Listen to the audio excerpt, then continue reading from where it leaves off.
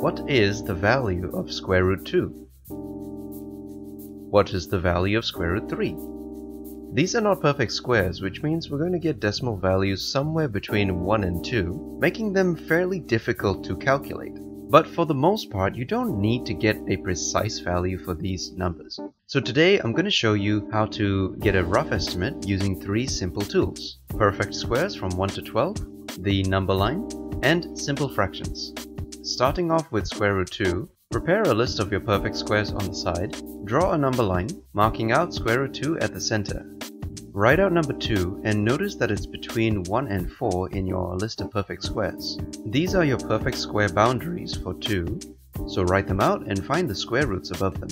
Since square root 1 is equal to 1 and square root 4 equals to 2, this must mean that square root 2 is between the values 1 and 2. So square root 2 will equal to 1 point something. To find out that something, take the differences between your perfect squares, then take the first number and divide by the sum total of both of these numbers. Doing the maths gives us an estimate value of 0.3, and this is how far the value is above the lower boundary of 1. So 1 plus 0.3 is 1.3, and that is our approximate value of square root 2. The precise value for square root 2 is 1.414, meaning our estimate was only off by 0.1 units. And you'll find this to be a recurring thing in our method, even for larger square roots. Next, let's check out the value for square root 3. Depending on how you round your fraction, you could end up with a more precise decimal. Alright, so setting up square root 3 on a number line, we can see that 3 will also be between the perfect squares 1 and 4. So the value of square root 3 must also be 1 point something, but just slightly larger than our previous answer. Doing our calculations, we find that the answer is 1.7. When compared to the precise answer of 1.732, this is actually a pretty good estimate because we rounded 2/3 as 0.7 rather than 0.6 or 0.67. And like I said, this does work for larger square roots, but let me prove it to you with 3 larger problems starting with square root 10. I'll be speeding through the rest of this video as the method will be the same, but I'll focus a little more on how we handle the fractions.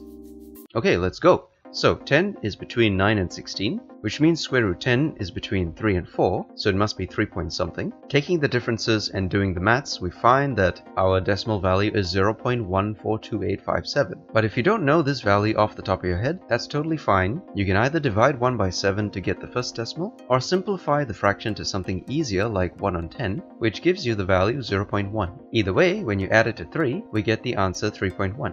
Technically, we could have rounded 1 on 7 down to 1 on 5 or 0.2, giving us a final answer of 3.2, and that wouldn't be far off either because whether you write 3.1 or 3.2, the precise answer is 3.162. But square root 10 is still fairly small, so it's no surprise that our estimate is pretty good still. So what about something larger like square root of 123? Well, using the same method, 123 is between 121 and 144, which means the answer should be 11 point something. Finding our differences, we see that the fraction will be 2 on 23, which can estimate closely to 2 on 20, or 1 on 10, or 0.1, which means our answer is 11.1. The precise answer is 11.0905, which is only off by 0.01 units. And when you compare this to our previous question, where we converted 1 on 7 to 1 on 10, which is 3 units apart, we made the same conversion from 2 on 23 to 2 on 20 because that's also 3 units apart. And yet the previous answer was off by 0.06 units, while this one's only off by 0.01.